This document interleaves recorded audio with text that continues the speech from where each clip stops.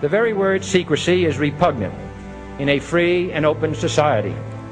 And we are, as a people, inherently and historically opposed to secret societies, to secret oaths, and to secret proceedings.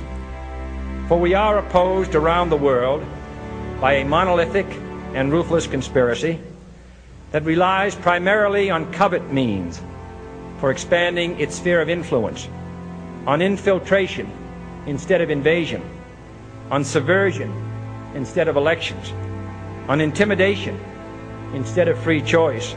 It is a system which has conscripted vast human and material resources into the building of a tightly knit, highly efficient machine that combines military, diplomatic, intelligence, economic, scientific, and political operations. Its preparations are concealed, not published. Its mistakes are buried, not headlined.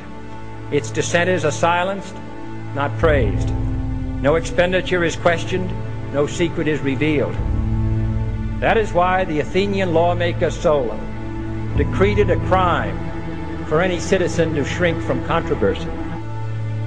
I am asking your help in the tremendous task of informing and alerting the American people, confident that with your help, man will be what he was born to be, free and independent.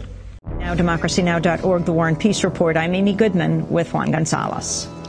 Well, the Internal Revenue Service has been asked to investigate the nonprofit tax status of a Washington-based organization that its critics say has played a key role in helping corporations secretly draft model pro-business legislation that has been used by state lawmakers across the country. The American Legislative Exchange Council was formed nearly 4 decades ago and has become, in its own words, the nation's largest nonpartisan individual public-private membership association of state legislators. But the organization, often known simply as ALEC, has come under increasing scrutiny in recent months for its role in drafting bills to attack workers' rights, roll back environmental regulations, privatize education, deregulate major industries, and pass voter ID laws. Thanks to ALEC, at least a dozen states have recently adopted a nearly identical resolution asking Congress to compel the Environmental Protection Agency to stop regulating carbon emissions.